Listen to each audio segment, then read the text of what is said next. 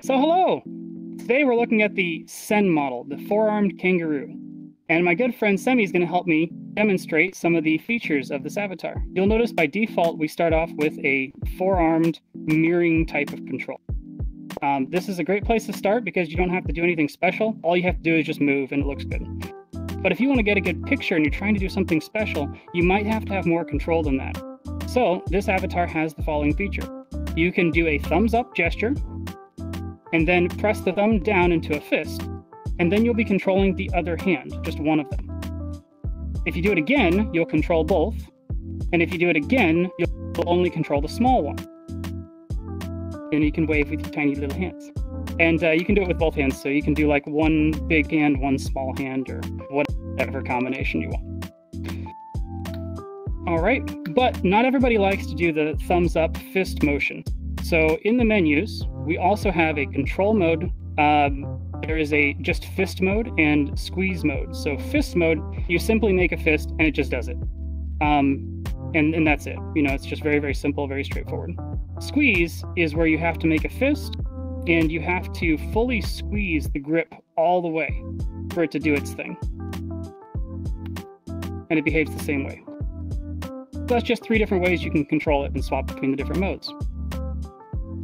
Next, you have alternate directly. So with that option, what you can do is instead of having to go into mirror mode in the middle, you can actually go directly to the other set of hands immediately. So we do a thumbs up, this, and now I'm controlling the other set of hands.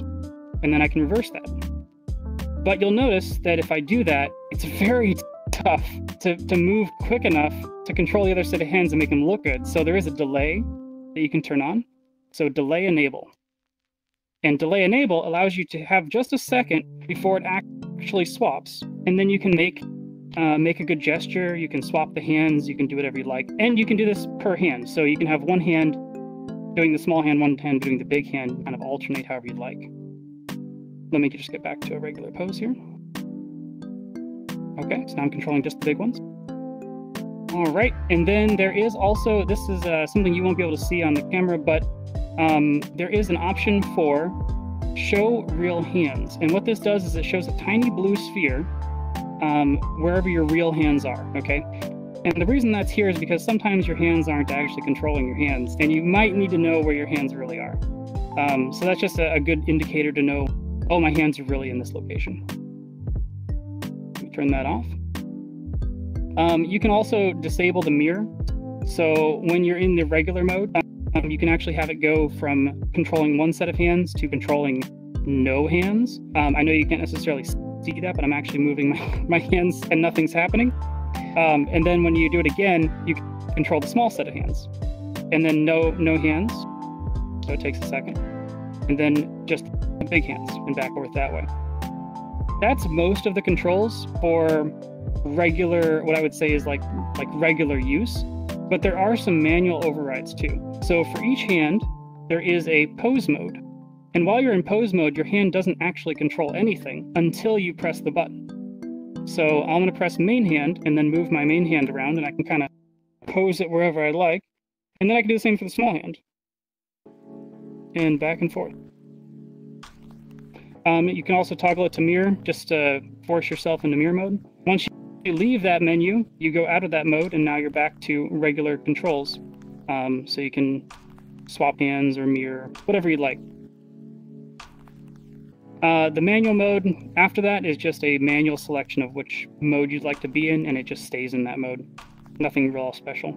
Okay, so that's pretty much all of the hand controls. Let me go into mirror mode myself. There we go. So now let's go over the tail ears. So there is a ear puppet, which you'll find goes up, back, to the sides. Pretty cute. You have a tail puppet where you can go to the sides, either side, up, down, have it come all the way down between your legs. There's also a tail wag option. So when you turn that on, your tail just is innately wagging. You don't have to do anything special. You don't have to force it to happen. And it has a speed. So you can change the speed faster, so like a little tiny wag, or you can change it really slow to a subtle wag. and just kind of have it move back and forth slowly. The tail actually does have some gestures. So when you make certain gestures, like for example this one, my tail pops up behind my head and I look real angry right now. But you can actually disable that if you'd like. So then now the tail won't do anything. The tail won't actually jump up, but you'll still make the gesture. All right, last thing I have is body shape. So this avatar has 5 different body shape sliders. You have chubbiness, so you can go like real chub. You can also go muscle. Let me turn that one off.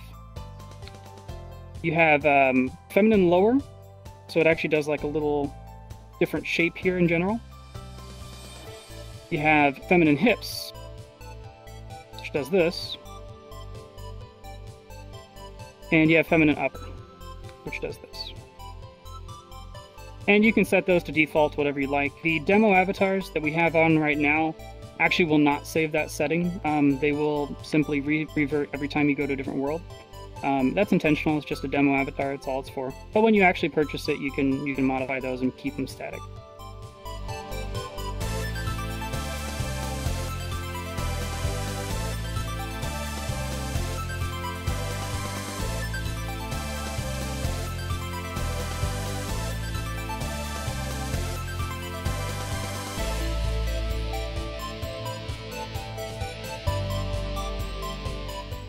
Otherwise, I think that's all we've got.